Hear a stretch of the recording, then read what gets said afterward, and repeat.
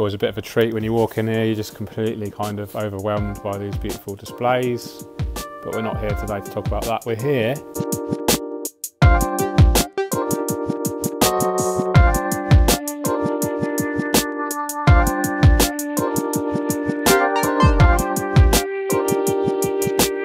to look at these beautiful plants down here, which Dave has already packed. We have let's have a look at the packing list. What have we got here? So there we go. I won't read it all out, you can see for yourselves, but we've got a lovely collection of the George Farmer classic species that we all know and love. And how many pots altogether, Dave, did you say? About 40 pots. So Aquascaper 900. A little bit of a story. Chris is a regular customer of Aquarium Gardens, and he is a big fan of this scape, which was created by Filipe Oliveira as part of a workshop here a couple of months back, maybe 3 months ago now. And he's using this for inspiration, really. So we've chosen the hardscape and the plants accordingly. And the idea is we're going to replicate a similar style of scape today. So no pressure. Hi everyone, George here, and today I'm very excited because I'm at my friend's Chris' house.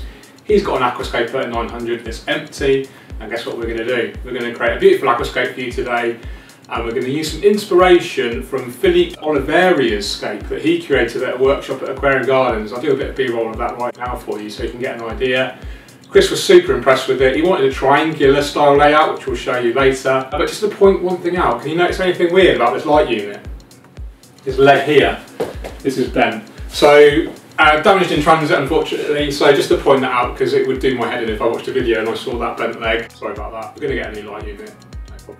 So before we start scaping, I'll just tell you a little bit of the story about Chris and how we met, etc., and about the system itself. So Chris is a regular customer to Aquarium Gardens. I think he's been researching aquascaping for a good few months now. about 9-10 months. He's watched loads of my videos. He reached out to me eventually, and that's why we're here today, to create Chris hopefully an awesome scape.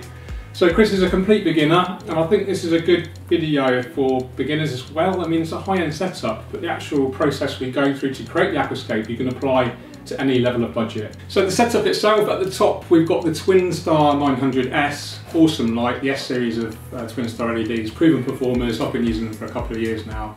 Grow plant's really great colour rendition for the plant colour and fish colour as well. The aquarium itself is an Aquascaper 900 from Evolution Aqua. I collaborate with Evolution Aqua. I help design these, and I help market them on Facebook, etc., and social media. And I go all over the country and Europe, kind of setting these up for retailers as well. So they're great aquariums, really high quality, low iron glass, clear silicone, which is virtually impossible to see. We want an aquarium which limits the distraction, so that's why we have the clear silicone, the very low iron glass. It's a minimal glass box, so your eyes are actually focused to the aquascape itself. That's what we want to be looking at. We don't want to be looking at ugly equipment, we just want to be looking at a nice aquascape. Okay, first step we're going to do is the hardscaping process. Now, if you've watched many of my videos already, you know the importance of hardscape, but it's worth reiterating it. So the hardscape is the backbone of the layout. If we start off with a really strong, high impact hardscape, then it's very likely that we can easily create a beautiful aquascape. I like to think of it like a human body. The hardscape is like the skeleton, like the structure, the main structure, and then in a human you have the muscles and the blood and the flesh, etc. That's like the plants and the water. So by starting off with a really strong hardscape, strong skeleton, and strong aquascape, strong human. Strong, be strong, stronger than me. I always look at the stone from every angle, think about the most impressive, kind of interesting side, and have that on display. So now I'm going to put this actually against the glass. You could use sort of egg crate or a thin layer of substrate perhaps, but I've done enough of these now to know that I'm not going to hopefully smash the glass. Positioned it about a third of the way along. We use a thing called the rule of thirds, which is ideal with like aesthetic balance for focal points. So about a third of the way along. We've got some space in front for the gravel, and then behind the gravel we're going to put soil. So these are going to act like a barrier. Okay, so here we have some tropical soil. We've got 2 bags, 2 9-litre bags, and we're going to put this behind the stone. This is going to be where we're going to plant into, and then in front of the stone we're going to put some cosmetic gravel. So I'm not going to plant into that, just for cosmetic reasons.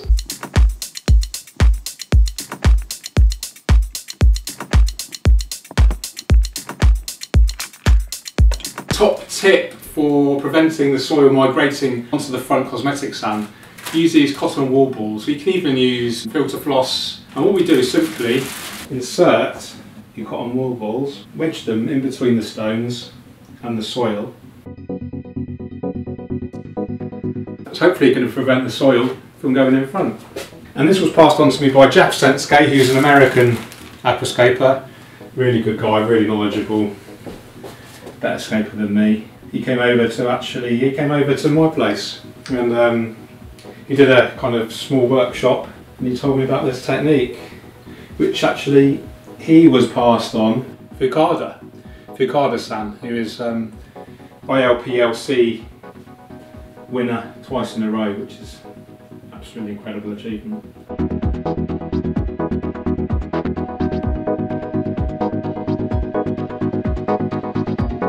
The soil was not cheap, I'm not going to lie, but see it as an investment. So, you know, you're giving the plants the best opportunity to grow well.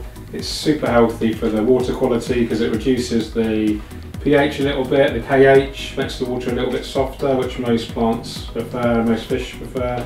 It contains lots of nutrients, the soil as well, so it helps to feed the plant roots. And it also has a high cation exchange capacity, which means that the soil will actually take in nutrients from the water and then lock those nutrients into the soil and make those nutrients available to the plant roots. So the soil is a really, really good product.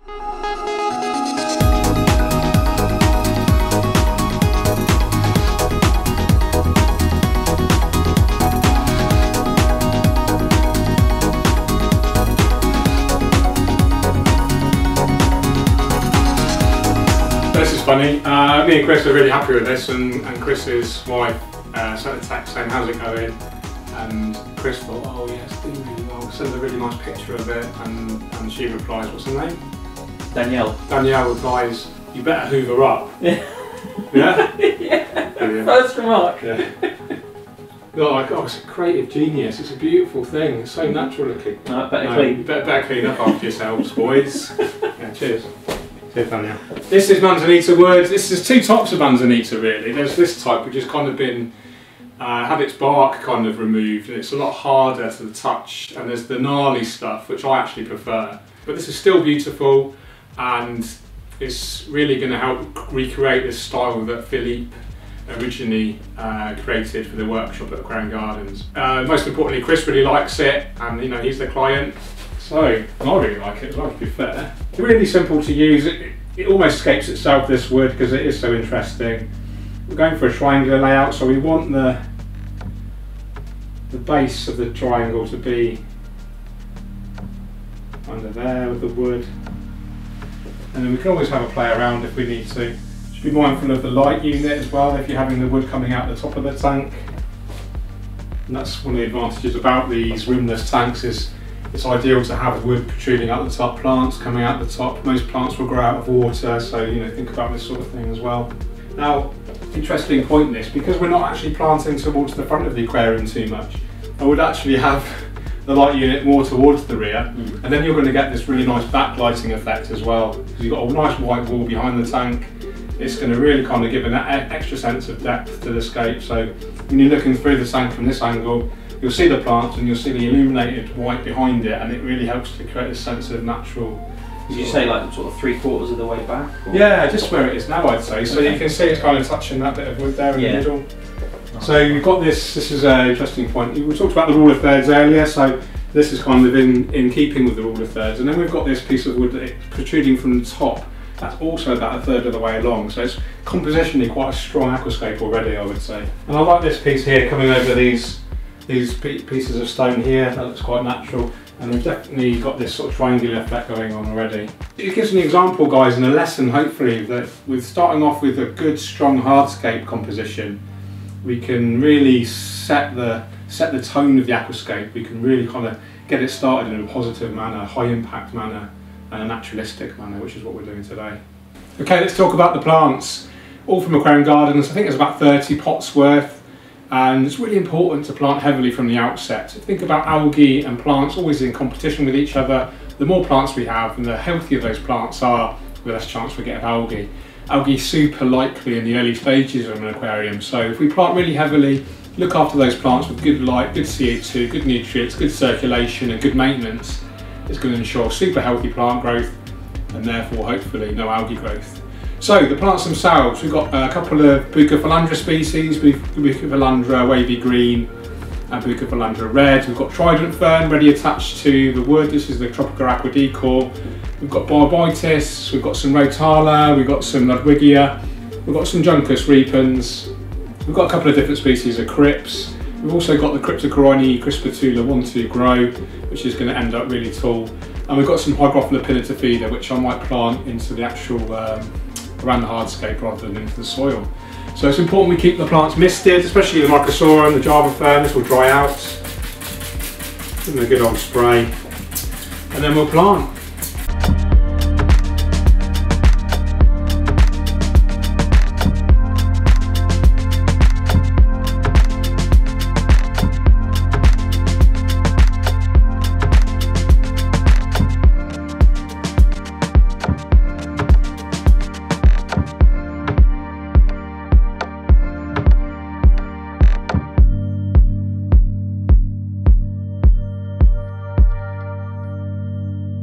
That's the tank planted, really simple process. Just inserted the Bucophilandra in between the rocks, just using my fingers.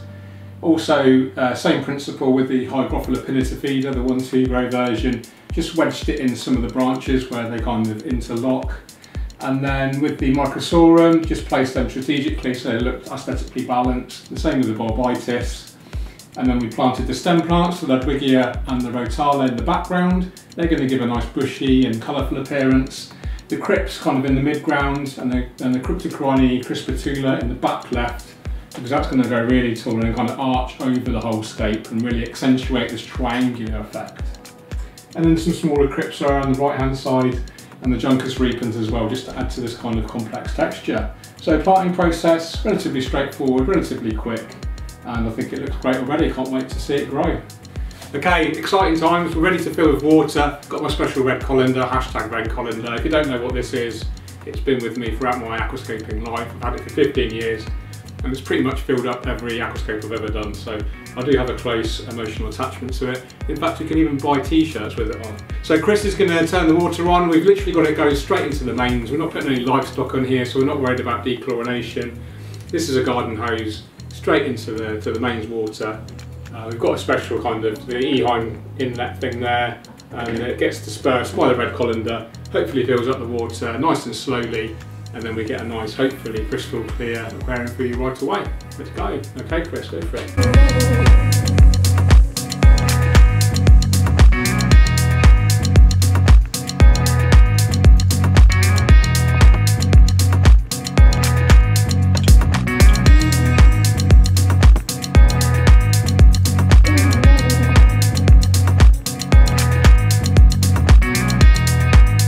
So that's the scape complete. We've filled it up with water, we fitted the filtration and the CO2 kit. We will be fitting glass inlets and outlets to replace the black plastic that you can see there right now. Obviously they look a little bit ugly in this style of aquascape, so to have that glass, it's just much more discreet, and like I said right at the beginning of the video, it's all about trying to focus attention on the aquascape itself and not the equipment. The CO2 kit we've set to around about 2 or 3 bubbles per second. We've got the CO2 drop checker here. That will turn a nice green colour eventually, hopefully. If it turns yellow, it means there's too much CO2. If it stays blue, it means there's not enough. I have done a video on how to measure CO2, so check that out. I'll leave a link up there. The scape is quite simple at the moment, but as it grows, as the stem plants grow in particular and the crypts grow, it's going to take on a really kind of more complex kind of composition. It looks quite simple now, like I said, but Chris is really happy with it, I'm happy with it. We've gone for something a bit different with like a really kind of clean foreground. We've not used any small rocks or any kind of gravels or anything. We've gone for this really ultra kind of white and then going straight into a grey stone. And I think it works really well. I think it's a nice contrast, and I think as the scape matures, it's really going to, that contrast is going to be enhanced as the plants behind get more mature and more complex and more colourful. I've told Chris what he needs to do every day, every week, every month to maintain this for the long term, and then hopefully in sort of 3 months or so it will look amazing and I can come and give you guys an update. So I've got a question for you, like I always do, and you might be able to guess what it is. What fish would you put in here? Let me know in the comments, what fish would you like to see stocked in here. Chris actually doesn't know what he wants to put in here yet, so he's probably quite keen to get your ideas as well. So do let me know. Okay guys, I'm going to sign off there. Thanks so much for watching. You take care. Keep on scaping. Cheerio.